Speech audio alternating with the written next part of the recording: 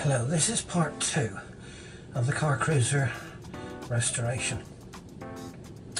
In this part I will show you what we've done to the interior of the caravan since the interior shots of part 1.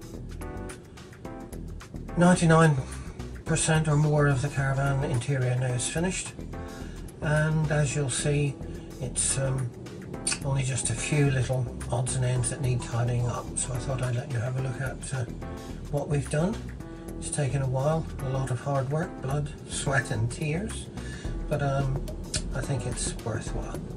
So without further ado, I'll now give you a tour of the interior.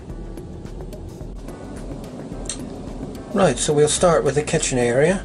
See the toilet compartment and the entrance door, which all the varnishing now has been done, and it's looking rather spiffing.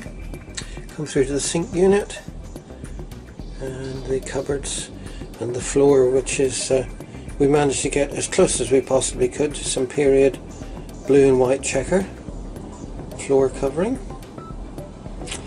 And now we pan up to the pride and joy of our kitchen, which is the Color Gas B500 cooker.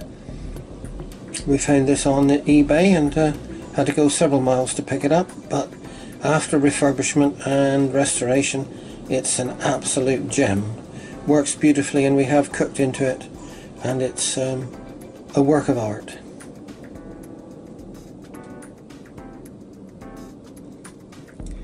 See the pan shelf and the gas light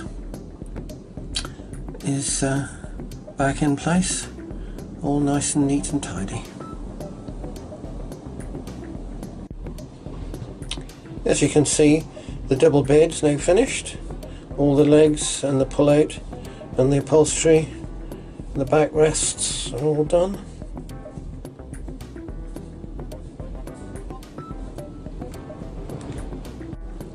Now if we swing round to the front of the caravan, see the single beds, which are all finished, floors carpeted, everything's varnished, and the curtains are fitted. And pan up through to the roof, it's all nicely painted and as close to the original colour as we could find.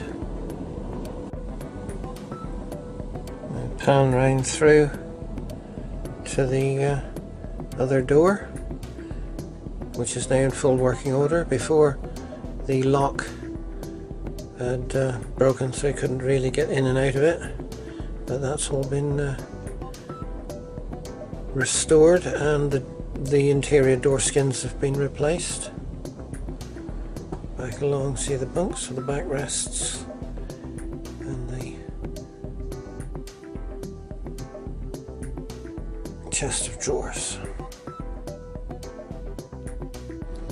We were extremely lucky to find a link mat manufacturer that produced an exact replica of the original car cruiser mats that were fitted into the mat wells on each door. So we were, as I say, extremely lucky to find that. The old rubber link foot mats. Now we come round to the other side of the caravan.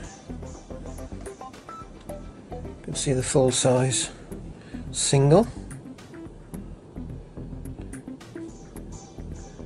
and then panning through the wardrobe,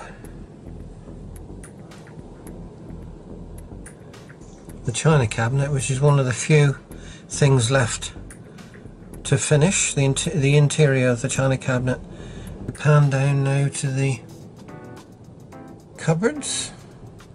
Formica top's been replaced and the beading all varnished, and then we come back around to where we began, at the kitchen.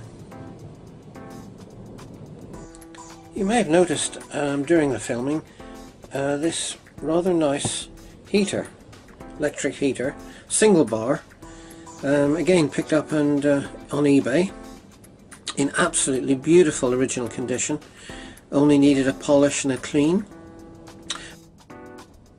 And unusually, it's an HMV heater, which I've never come across before, with a very, again, rare and unusual parabolic reflector, which takes the heat to practically every part of the caravan.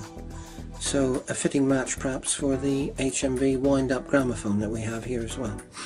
Here's our gramophone, HMV model, picked up in a local charity shop. Wasn't working when I found it, but after stripping the motor, giving it a good clean and some oil, it absolutely works a treat now. So a really nice addition to our vintage caravanning.